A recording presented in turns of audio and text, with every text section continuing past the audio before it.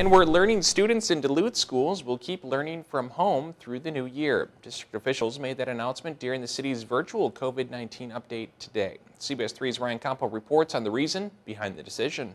Distance learning will continue in Duluth until January 1st, 2021.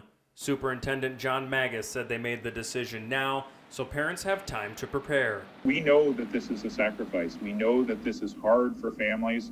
It's a hard thing for me to call as a superintendent. It's not something that any of us ever would want to do. With the sharp rise in local coronavirus cases, Duluth schools have seen an increase in students and staff testing positive. In certain circumstances, ability to find substitute teachers or substitute workers in other areas like facilities to clean and also our clericals and many other roles, it's a challenge right now. With this hard time, Magus announced the school district will also put together a new mental health page for anyone struggling. We're working with our executive board, the student body, as well as the athletic directors and members of our sports team to get the message out around this and also get the message out around the safety precautions and mental health resources we have. He says the goal is to ensure everyone is ready to return to in-person learning when they can. You never know how strong you are until being strong is the only choice you have.